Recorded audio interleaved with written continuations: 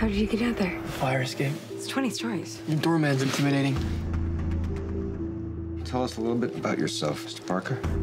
Not much to tell, really. Peter lives with his aunt and uncle. Did you catch that spider guy yet? No, but we will. This guy wears a mask like an outlaw. I think he's trying to do something maybe the police can't. Can't? You know, if you're gonna steal cars, don't dress like a car thief. You a cop? You seriously think I'm a cop in a skin-tight red and blue suit? Who are you? I know it's been rough for you, Peter. I forgot all about that thing. It was your dad's.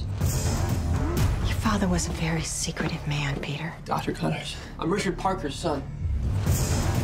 Your father and I were going to change the lives of millions, including mine.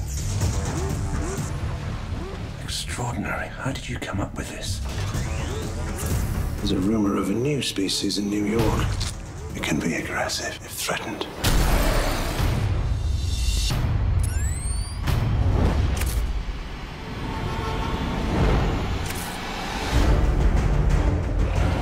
I gotta stop him, because I created him. That's not your job. Maybe it is.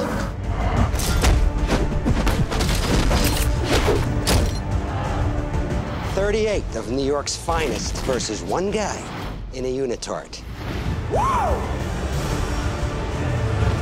If you want the truth, Peter, come and get it. I am issuing an arrest warrant for the masked vigilante known as Spider-Man. I'm in trouble.